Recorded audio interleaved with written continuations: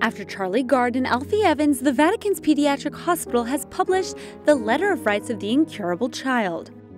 The central point is the distinction between treatment and healing. In other words, if a child cannot be cured, that does not mean he has to be disconnected from life support by force. The letter is divided into 10 points. It asks for recognition that every child has the right to receive the best experimental treatment, or move to a different country to receive them if necessary. Also that the patient or his relatives can go to another doctor to receive a second opinion, and the opinion of the minor's parents be granted more respect. The path that the hospital is seeking is to draw attention not only to individual cases, but to the underlying problem. The 10 points is the result of Bambino Gesù Hospital's experience after offering help to the families of these two children.